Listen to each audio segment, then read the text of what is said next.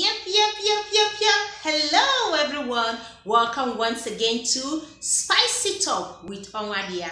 You all know I am your love doctor, and here I help you build a healthy relationship and marriage, which is why I am bringing to you a very interesting topic that so many of you out there will relate with, which is dating a single parent. Are you in love with a single parent out there? Are you interested in a single parent? Or there's a single parent catching your eyes right now and you want to go for him or her, but you don't know what you might end up getting? Listen and stay tuned to this topic as I take you through the things you need to know before you go ahead to date a single parent. This will save you a whole lot of headache. This will help you, and it will also guide you properly before you jump in love with that single parent. The dating game is becoming more and more complicated, and dating a single parent can't be any easier, trust me, because whichever way you look at it, these children must always be in the life of the single parent. Well, children are gifts from God, we all know. But that doesn't also remove the fact that these children are going to be in the way between you and the single parent you are going after.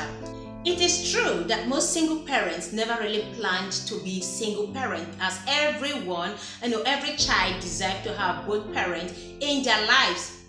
So whatever the reason is, whatever the case may be, whatever may have prompted a man or a woman to become a single parent, sometimes it's no fault of theirs. Some are widowed, some are divorced, others are jilted. Yes, we know those things happen. A guy gets a lady pregnant and then he bolts, while others just simply did not even allow the man know she is carrying his seed. But whatever it is, these people deserve a second chance. They deserve to be loved. They deserve to date again. They deserve to go out to the world. In as much as they deserve this, that also doesn't remove the fact that these children will always be in the picture of this single parent. It doesn't also remove the fact that these children will always be priority to this parent. So before you go out dating a single parent, consider these factors so you don't get burned and so you don't also break hearts. While some people see single parents as baggage and liabilities, I want to let you know that it's not true. So long as you consider these factors that I'm about to list out now. First is the time factor. Before going to date a single parent, you have to put the time factor into consideration, because these single parents will have limited time available. You cannot just be barge into their lives at will, because they always have time for these children. Time is never enough, because these children are ever wanting attention, from school runs to social life to so many other things. They just cannot afford to, not to be in the lives of these children. Going out, these children tag along, you must consider that. So time factor is something you need to consider. This single parent may not always be there whenever you need him or her, and it's no fault of theirs. It's really no fault of theirs. So before you go out toasting her or him or falling in love with him, consider that they may not always be there when you make that call to say, I want to see you. Unlike a single lady or a single guy who doesn't have any responsibility. These single parents have a huge responsibility. Taking care of these children, taking them to school, taking them for the social activities, going around with them. So you can't just say, hey baby, can I see you? Hey sweetheart, can I see you? And then they come running. No, it's not going to work out that way. So consider that they may not always, so that you don't begin to complain at the end of the day, or you don't begin to nag, or you don't begin to get angry and then you start acting up. No. Consider the time factor. You can manage the little time given to you, offered. Trust me, to be well appreciated, and this single parent is going to love you so much for being so understanding with him or her. Next thing you should consider is emotional maturity. Most single parents are matured emotionally due to circumstances and situations. It has made them grow so fast. It has made them become too mature. So you have to ask yourself, are you also mature enough to date a single parent? Are you mature enough emotionally, age-wise, spiritually? Are you mature to handle a single parent? It's not just seeing a beautiful lady and then you go for her. It's not just seeing a handsome dude and you go for her. You know he's a single parent. But then behind that handsome and beautiful look is a matured man and a woman who may want you to be another parent figure in the life of their children or child. For instance, a single father would want a short lady who can, stand as a mother figure for his or her child or children. So that when he calls, when he's having a problem with a naughty teenager, he can call on you, he can seek for your advice or counsel. He can ask for your opinion on how to deal with a young brat, for instance. If the daughter, for instance, is becoming something else, he may ask you as a woman, what do you think I should do concerning the situation? Or the daughter is a teenager and she's already getting into, teenagehood and with all the puberty stuff and all that, and then he may need your opinion on how to handle some certain questions or situations. If you are not matured enough, trust me, you cannot date this dude. You have to be matured. Likewise, a single mom. A single mom will want a matured man to be in the life of his children or her child, so that when her son, her teenage son or little boy begins to act up or ask some questions, you should be able to provide solutions, answers to those questions. She's a woman, so she may not really understand some of these boys' things, but she needs a matured man who will understand these things and help her out. You see why maturity is key? Ask yourself, are you matured enough to take, this responsibility? Are you matured enough to handle this? It's not as if they cannot handle it, but the thing is, it's not easy being a single parent. Trust me, they are the strongest people I've ever known. They are very strong and mature. It's not easy to take up the role of both parents. It's not easy raising a child all alone, all by yourself. So you have to be matured if you want to come into the picture.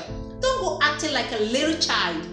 Don't go acting all immature in the presence of young children, because you should be able to stand as a father or as a mother figure to this young child or children. Number 3 is preparation. Are you prepared to be in the lives of these children? Are you prepared? Because whether you like it or not, nature has made it that way that these children will always be there. So are you prepared to be in the life of these children, in the social activities if their mom or dad needs you there? Are you prepared to love these children and to see them as yours, even when you know they are not yours? These children must always be priority to the single parent. You can never come first. You can never be the priority of a single parent. These children will always be priority whether you like it or not. So don't worry about who is going to be first in your life, who is going to always be there. No, these children will always take priority in the life of this parent. You know why? You cannot accept a mom or a dad or a single parent and then reject his or her child. It's not just possible. You cannot accept a man or a woman without accepting his or her child. It's practically impossible, especially when these children are very young. So you have to be prepared to accept them and to also know that they may tag along on your dates. If he or she cannot find a babysitter, they will always tag along. You're going on a date, this kid or these children might be there. So wherever you're going to, you just have to accept that these children will always be in the picture. So be prepared for that. Someone once said that dating a single parent is like serving a term for a crime you never committed. Oh my God, that is hilarious. But that brings me to the 4th point, which is love and acceptance. Are you ready to accept these children and to love them as yours?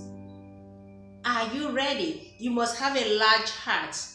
You must have an open heart towards these children. You must accept them. Not accepting them as your kids, but accepting the fact that they are always going to be in the picture. Are you ready to love them equally?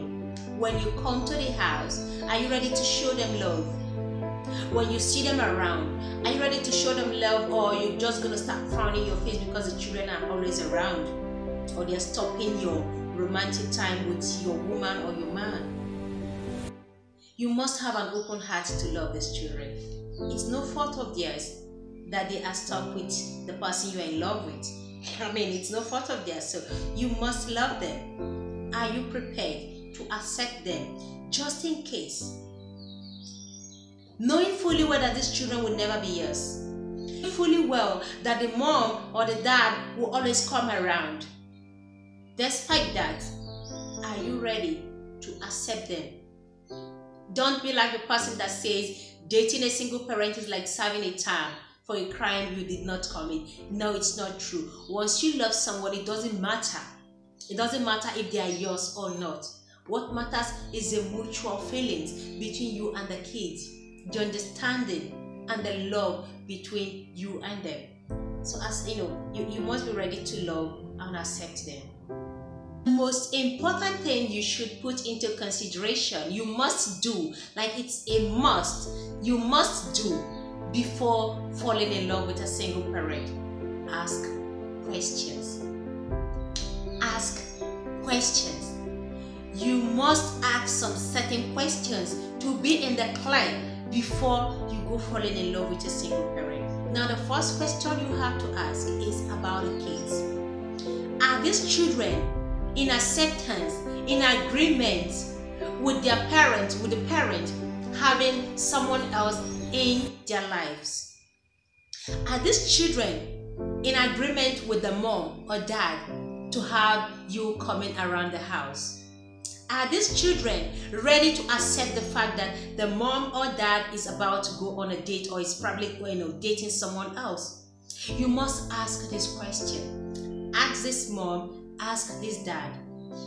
Is your child or your children aware that we are dating? What is their opinion about you dating again? Have this discussion with them. It is very important you know. Do you know why? You don't want to show up on the doorstep one day and have a child pour water on your face, or have a child slam the door on your face, or have a child ease at you, or even have a child say, "You again, what are you doing here?" You don't want to be caught up with that drama. Kids can be very dramatic. You need to ask, have you discussed, us with the children, especially when they're teenagers, when they're adults, not even the young ones. The young ones, they probably may not worry much. But you see, once a child, already, begins to have understanding of dating, relationship and all that, you should have this question at the back of your mind. Ask the mom or the dad, have you had this discussion? Is it okay for me to come around the house? Is it safe for me to visit you? Are these children in agreement, or is this child in agreement with you dating me? Ask this question. Ask questions about the ex, or the lover or boyfriend, baby daddy or baby mommy's whereabouts. Ask this question. Where is your ex? Is he or she still in the picture? Does he or she still live around the neighborhood? If yes, then no. The visitation arrangement. You don't want to be caught up in the house. You go visit your lover, girlfriend, woman, man, and then you find the ex there. No, you don't want to do that. So you must find out about the ex whereabouts. If he's late or if she's late, if he or she is still in the country, if he or she is still living around the neighborhood, what led to the separation? What sort of agreement? Married? Were you married to him or her? Divorced properly? Separated? Whatever it is, you must ask these questions about the ex's whereabouts. You don't want to be in the picture and then tomorrow one ex is showing up to say, "Hey, what are you doing in my man's house or in my woman's house?" you don't want to, come around the house and then you find someone fighting you. I mean, it's a whole lot of trouble. So you must know where the ex is, if the ex is coming around, at what time and days. All this information must be at the tip of your finger before you go deeper with the single parent. Then another thing you must find out is the child custody. What is the custody arrangement? You must find out if the mom or the dad has full custody or partial custody. Do you know why you need to find out? So someone doesn't come clear, fighting you that you want to come take over his or her children or child. You must find out. This will also enable you know when he or she is visiting. This will also enable you know the sort of agreement they have. So you don't, have issues with, the parent. I mean, the ex-parent. You don't have issues with him or her. You must find out the kind of custody arrangement, the days and the time of visitation, if at all they're going to be in the picture or not, if they are late or not. You must also find out what happened, what caused the separation. If it's deaths, quarrel, fights, all these things must be at your fingertips. It will help you, prepare you before you fall in love with a single parent, so that you don't get caught up in some sort of dirty drama along the line. A person once said that dating a single parent is like paying a car note for your neighbor, paying the insurance, even getting to fill the gas tank, but you will never ever have to drive this car or have any access to this car or any sort of ownership to this car. But I put it to you out there having this same mindset, concluding that it's not true. Dating a single parent can be very exciting and interesting. Dating a single parent, it's a beautiful thing, because love is something everyone deserves a second chance to experience. Love happens, and it's no fault of theirs that they are single parent. Situations happen. Situations led them into becoming a single parent. You also can be caught up with that. You cannot say, no, it will never happen to me. As a woman, you cannot say, no, I can never be a single mom. Don't say that. As a man, you can never say, no, I can never be a single dad. Do you know why? Life happens. People die. People fight and separate. And do you blame them? No. So don't go out blaming a single parent or thinking you can never be caught up with that. That is the reason why you will never marry or you will never have an affair with a single parent. They are the strongest people I've ever known. But as you're falling in love with a single parent or you are about to embark on this journey, have it at the back of your mind that these children will always take priority. This children or this child will always be in the picture. That this child or these children will always have the attention of the mom or the dad. That this child or these children may never be yours, no matter how much you love them. They belong to someone else. I pray that you out there planning on dating or getting involved with a single parent find this information very useful and helpful. Well, with that, this is how I come to the end of today's topic on dating a single parent. Until I come your way again with another interesting topic, I remain Onwadia, your love doctor. See you next time.